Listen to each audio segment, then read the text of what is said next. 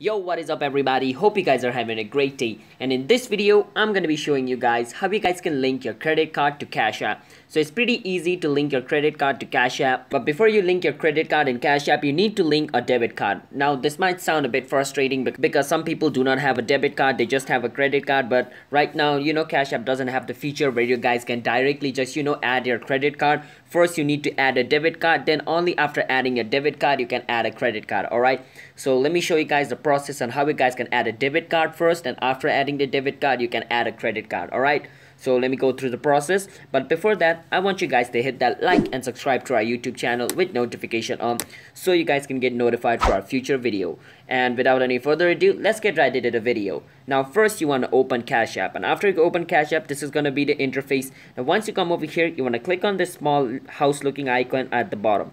You want to click on it. After you click on it, you want to scroll down and click on where it says link bank. Alright, you want to click on where it says link bank. Now once you click on link bank, it's going to ask you to add your debit card first. Now you want to enter a debit card over here. Basically after entering your debit card, it's going to say linked accounts over here instead of link bank. Alright, once you see linked accounts, you want to click on linked accounts, and once you click on linked account, it's going to show you a debit card which is linked, and then it's going to show you at the bottom where it says link credit card. Now you guys can link credit card. Alright, now you want to click on where it says link credit card, and after you click on it you want to enter your credit card number. After entering your credit card number, you want to enter the month, year, CVV and ZIP of your credit card.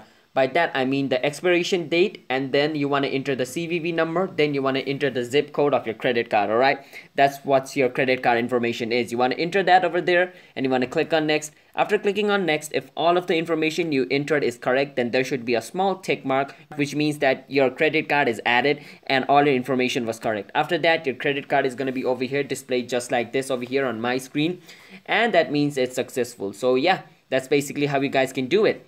So if you guys found our video helpful, then hit that like and subscribe to our YouTube channel with notification on. And if you guys have any question, you can ask us in the comment. I'll be happy to answer you guys. And I appreciate you guys a lot for sticking until the end, and I will see you guys in my next video. Bye bye until then.